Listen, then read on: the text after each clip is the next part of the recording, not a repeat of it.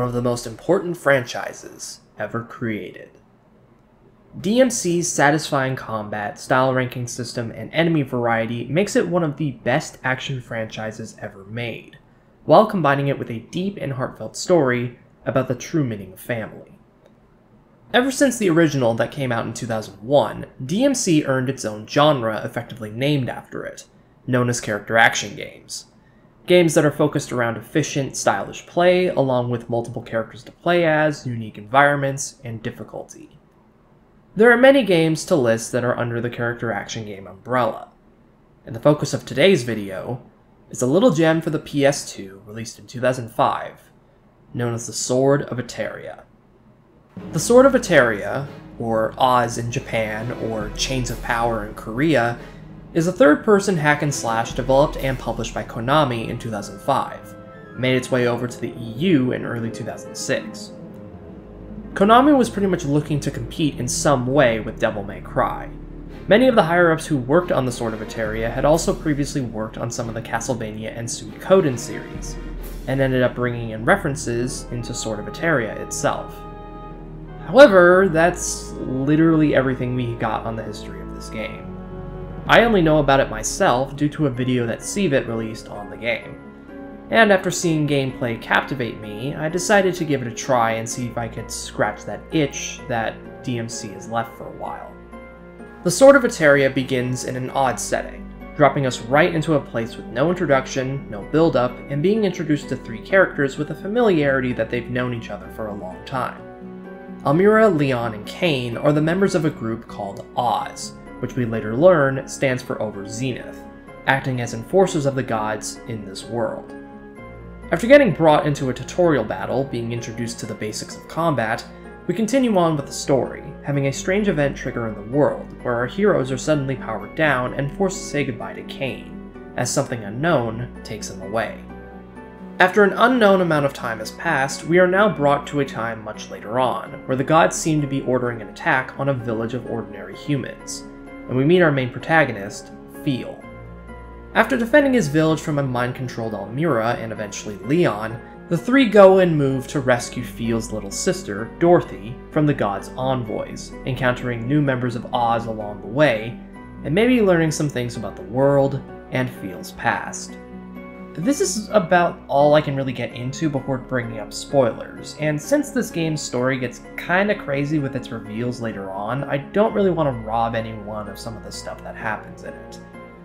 The most I will say is that you shouldn't take it seriously and don't expect anything mind-blowing, but it is entertaining, and it is worth playing through to experience. Part of its enjoyment, though, is the inspiration, an out-of-pocket reference to the Wizard of Oz. Yes, you heard me right. Konami took inspiration from the Wizard of Oz and mashed it up with a combat system that is also inspired by Devil May Cry, and made this game. The main characters are a direct analog to one from the movie, with Feel representing the Tin Man, Almira representing the Scarecrow, and Leon representing the Scared Lion.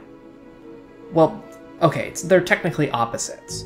Instead of Leon being extremely cowardly, he's instead brash and headstrong, always looking for trouble and always looking for a good fight. Almira is incredibly smart, and is usually right when it comes to her theories, having a lot of knowledge on the world and topics related to the game, unlike the Scarecrow in the movie, who claims to not have a brain. Feel, being an analog to the Tin Man, means that instead of not having a heart and seemingly not acting on emotion, Feel is open about his determination to rescue his sister, Dorothy. And while I brought up Dorothy, yeah, Feel's little sister is straight up Dorothy from the Wizard of Oz. Name, appearance, everything. Same goes for your magical cat that happens to transform into Feel's axe. His name is Toto. I think you get the idea when it comes to the inspirations by this point. Konami took these characters and archetypes and put them in a story that involves the basic plot thread of the gods are evil, manipulative, and corrupt, and we must kill them. While I'm still praising the game, I want to get arguably the best aspect of the Sword of Etheria out of the way, because this game exemplifies a belief that I think everyone should understand. Art design is more important than graphics. For a game released in 2005, even on the aging PS2, this game looks straight up hideous. Character models are low textured, environments are basic and bare bones, and there's a lack of polish in many areas of presentation. But looking past the basic stuff, and looking at the aesthetics of this game, it's some of the most striking stuff you will ever see. The character designs in this game are so damn cool. Not one or two, all of them. And when the characters get to equip their armor, oh man, that is some epic looking shit. The sprites during dialogue are extremely well done and surprisingly expressive. Chapter intros have these awesome looking title cards. Pre-rendered cutscenes are striking and a little unsettling too. They're quick with their camera cuts and visuals, leading to a very moody atmosphere while watching. Voice acting is great across the board as well, with quite a few recognizable VAs brought onto the project, including Johnny Young Bosch, Wendy Lee, Crispin Freeman, Steve Bloom, and Michelle Ruff. And then there's the music. Oh my god, the music. The Sword of Eteria's tracklist kind of has a little bit of everything, getting you hyped with certain tracks while also being melancholic or setting the mood correctly. It's got a bit of everything, and part of that is why the tracklist is so enjoyable, even if a few tracks repeat a few too many times in the game for my liking.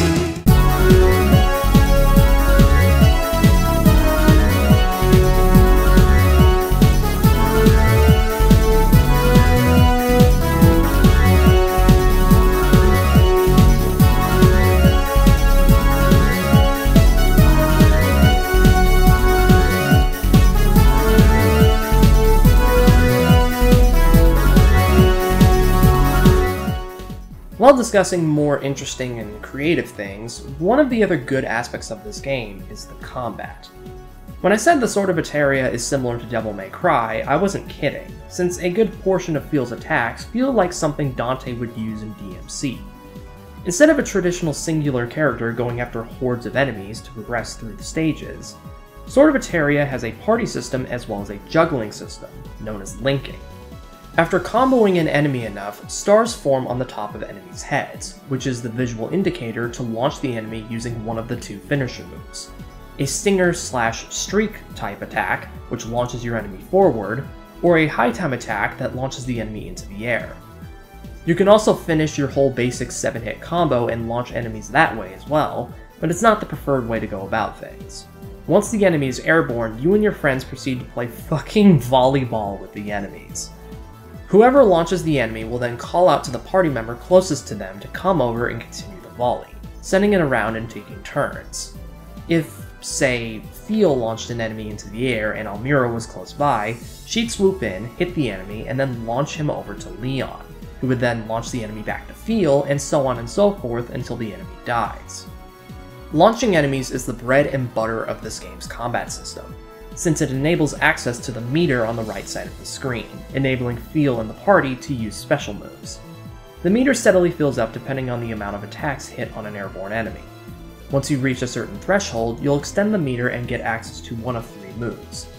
Level 1 is simply Feel's basic AoE spin attack, followed by a ground fissure, enabling a modicum of crowd control and single target damage. Level 2 by contrast is a pair-up attack with either Almira or Leon, though I'm not sure what determines who gets priority. Almira's attack is a shower of energy shards, while Leon's is a charging forward attack. Both have their uses, but ultimately Leon's is generally better since it has high damage and is easily able to weaken large enemies' guards, and is even capable of launching other enemies into the air as well. Almira's can do this too, but its damage is significantly less, making it not as viable. Finally, level 3 is a full team attack called Over Zenith, which is easily the most satisfying thing to do in the game, full stop. And once you master how the combat system works, you'll be getting level 2 and level 3 attacks frequently, and somehow it never gets old. Fun? Here we go!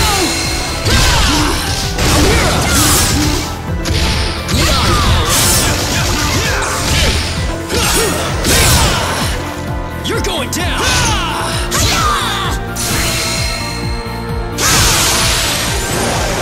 Return to the Flow of Etheria! Sadly, the game never reached its full potential in the gameplay department, since there are plenty of decisions made both with the players and the enemies that make the combat quite frustrating at times. Starting off with just feels issues, he isn't exactly the most enjoyable protagonist to play as. His moveset is very limited, with only one combo, 2 launchers, 1 air combo, and 1 special attack. The worst part is that every other character has this same problem, with 1 combo, 2 launchers, 1 air combo, and 1 special attack. I wish that you could either purchase more moves with Etheria in the main menu, or just have access to more combos and launchers, because as it stands in the game right now, it's a very basic system and can get very repetitive, which is not something you want in a game whose combat system is inspired by Devil May Cry. Your movement is also very stiff. Now normally I wouldn't complain about this too much, but the real problem with the game's combat system to me is the long delay between some animations. When finishing up Feels' attacks, or anyone's attacks now that I think about it, they'll take their sweet time getting back into their default animation and combat stances, leaving you wide open for attacks from the enemies. There is a tutorial that's unlocked after beating Chapter 4 that teaches you the only tech, that I found at least, that this game has to offer, which is animation canceling. This is nice, but the fact that this mechanic isn't taught to you forcefully by the game is very frustrating, since it's the only way to realistically speed up combat. Feel. Your axe isn't that heavy. Pick it up off the ground and get back into the fight faster, please. What's even worse is that this one piece of tech isn't even universal throughout all of the characters' moves, only some of them. What's even more unfortunate is that due to your limited moveset and movement mechanics, it's difficult to follow up on Almira or Leon's juggles. In my experience, you either need to position yourself before they attack, taking into account where your friends will launch the enemy, then time your slow-ass swings accordingly, or just straight up YOLO it at times, because sometimes that strategy works just to keep the combo going. The game's lock-on, while nice to have, oftentimes locks you onto someone that you did not want to lock onto, including enemies that are much further away than the one that you're hoping to deal with, which then messes up your positioning and can lead to you taking damage. You'll notice quickly early on that every character in the game has their attacks fail to hit enemies who are on the ground. Your attacks will straight up whiff enemies if they're lying on the ground like a dead fish and or in their getup animation. All the while, you can get comboed by the enemies and bosses like it's nothing, which is something that really fucking bothers me. This doesn't feel fair, Sword of Etheria. One of the biggest frustrations I had throughout my playthrough is that 3 of the game's best and most important mechanics, Level 3 Over Zenith, Blue Etheria, and the ability to play as other characters, are straight up locked off from you until you reach certain points in the game. Not being able to play as Almira or Leon, I understand. But until you complete Chapter 12, Over Zenith Level 3 and the transformation into your sort of Devil Trigger being locked off from you is frustrating, since not only are these 2 things incredibly useful and would have been nice to have prior to this chapter's completion, but it also gives you what feels like limited time to really play around with these new mechanics. Level 3 Over Zenith is an oddity on your first playthrough, basically requiring luck to pull off. Unless if you equip accessories that increase the meter faster, it's honestly a bit of a frustrating endeavor to get it. Same with the transformation, which only triggers during boss fights and if you filled up the Oz gauge on the HUD. Said Blue Etheria is only gained through killing enemies with special attacks, and the most amount gained is through Level 3 Over Zenith. I think you can see the disconnect there. On top of the combat issues I mentioned, I do have some gripes about how the game's progression works. Not the mechanics, but how you level up your characters. Each member has 3 stats to level up: health, damage, and accessory slots, with the rest of the items you can purchase being accessories that either help or hinder the party. Unfortunately, the amount of currency you actually acquire throughout the game and at the end of missions is not enough to keep up. Prices double and double again rapidly, and it feels like you need to grind forever to get it, or play old missions in bonus mode to get the Etheria needed. Now, that's pretty much all of the gameplay gripes I have that I got out of the way. Most of the combat I've already delved into, and while I do have a few more things I can groan about, part of its annoyances is due to my skill at this game being a little low par. What there is to discuss is the game's extra content. This is where I'm going to be getting into spoilers. I won't be discussing the game's story that much, since there honestly isn't much to say about the narrative, other than the various endings you can get, which are tied to your overall ranking at the end. Where if you get a C or below, you get the bad ending, B gets you the normal ending, A gets you the good ending, and A with certain specific conditions fulfilled gets you the true ending. However, the journey that you take to get to the ending is far more interesting. The game has branching paths that will actually change depending on what happens during certain gameplay segments and dialogue choices.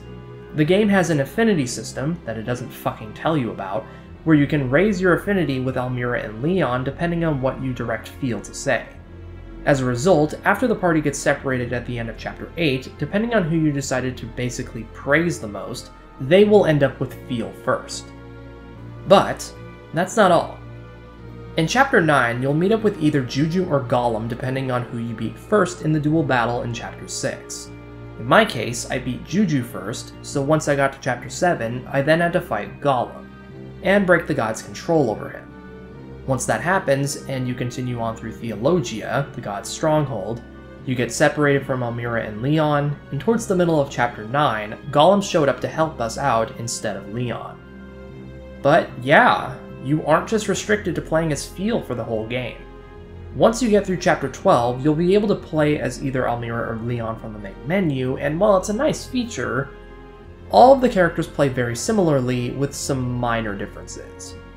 Devil May Cry, by the time of the Sword of Eteria's release, had only 4 playable characters: Dante, Lucia, Trish, and Virgil, with the special edition re-release of DMC3.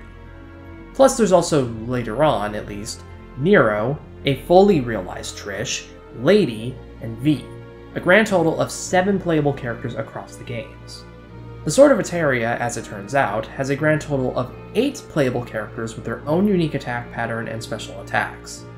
However, unlike DMC, where each character can feel distinct in how they play, including having different moves and alternate playstyles, the Sword of Eteria's cast is relatively similar. Granted, I'm playing on a file with all the characters' stats maxed out to level 8, but the main difference that you'll notice is that each basic combo is different, the speed at which their attacks come off are either faster or slower, and their special attack at level 1 is just their special attack at level 2, but on a slightly smaller scale.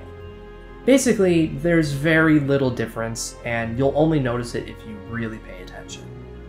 Then there's the fact that the effort required to get these playable characters is more of a hassle than it's worth, since you not only need to play the game multiple times, doing different things in each playthrough, you also need to collect the game's hidden collectible, Wisdom Fragments.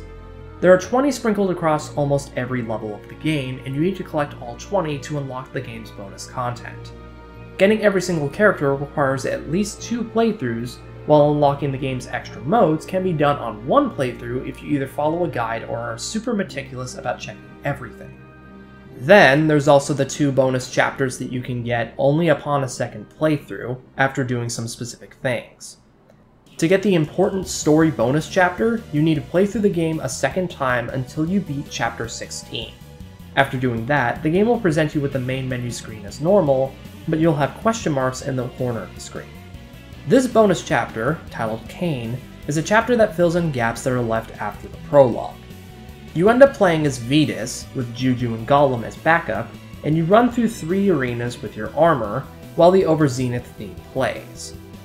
And after getting through every single enemy, Vetus and Cain meet up and the two have some dialogue, which explains what happened to him after his disappearance at the end of the prologue. Plus, it also revealed why Vetus wasn't shell-shocked after finally losing to the party in Chapter 15, and heavily hinting at Feel and possibly Dorothy's origins. sadly, if you only do one playthrough, you'll think that all the stuff that's brought up in this chapter with Cain and Vetus are just plot holes that the devs left in, which isn't actually the case. I admittedly don't understand why this chapter had to be a bonus one. I understand for the other bonus chapter we're about to discuss, but this is like crucial story elements. Why would you put this in a bonus chapter that some people might not even experience? Meanwhile, on the lighter end of the spectrum, the other bonus chapter is, well...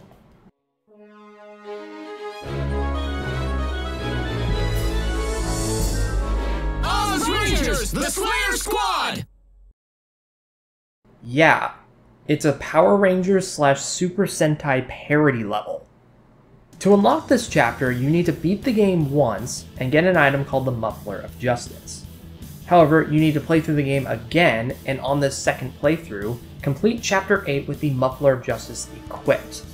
Once you see the question marks, you'll get treated to a lighthearted little romp where Phil wakes up in what's presumed to be modern-day Japan, and the monsters have all been turned into Saturday morning cartoon villains, while Phil, Almira, and Leon are the red, blue, and yellow Rangers respectively, including the transformations, the costumes, and even the freaking music.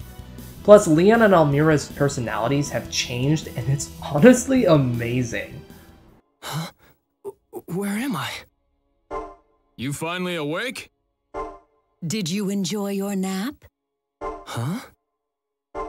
Good morning, Phil. You've been asleep quite a while. Yeah, you kinda overslept. It's past lunchtime, you know. What? Almira, Leon? Oh, you've got some hair sticking up. What a mess. Come on, I'll fix it for you. Hold still now. Huh? Oh. Almira? I'm jealous. Why don't you fix my hair next? Not for you. With your hairstyle, who can tell if you've got some sticking up or not? Yeah, that's true. The best part about all of this is that it's probably my favorite chapter in the game, since it's purely a training ground to practice characters and their quirks in an enclosed arena with easy enemies to style on and get over zeniths. It's so out there and hilarious that I can't help but love it. Though, these two bonus chapters are marred by one tiny frustration that I have. And that's the fact that these chapters have voice acting while the main game does not.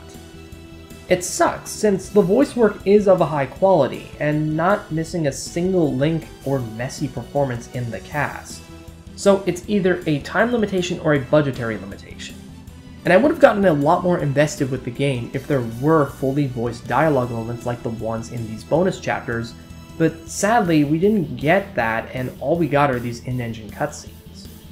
Now, we're still not done, since there's 2 extra modes to quickly discuss.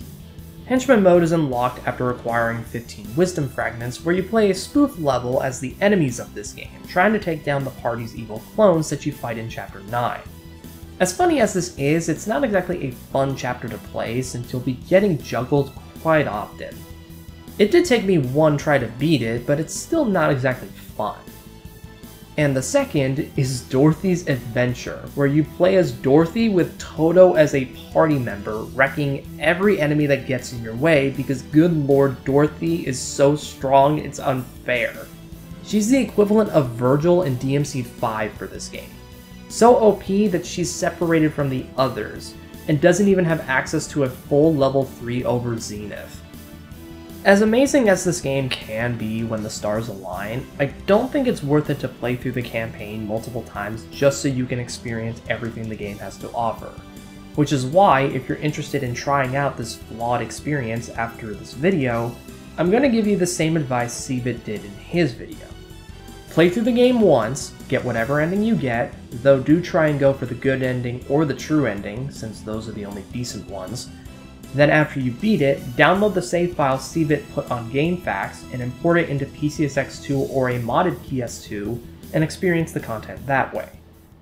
The Sword of Etheria is janky, somewhat unfinished, and broken in many places.